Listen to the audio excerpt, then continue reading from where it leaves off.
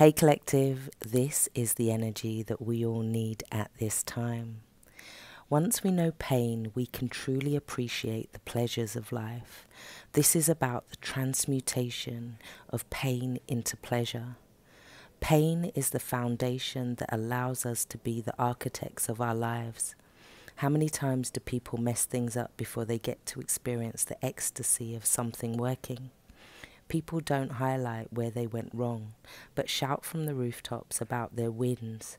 Yet had they not lost, they never would have found. Osho tells us to breathe in all the negativity and breathe out all the joy and the goodness. If we breathe out the negativity, we send it out into the world around us. Yet if we breathe that in, we get to use our hearts to transmute it and breathe out beauty into the world. Then sit back and watch. It not only transforms your world, but the people around you.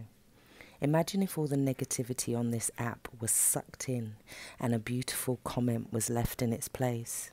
Imagine if we took all our trauma and allowed it to build an even more beautiful foundation, one filled with compassion and love.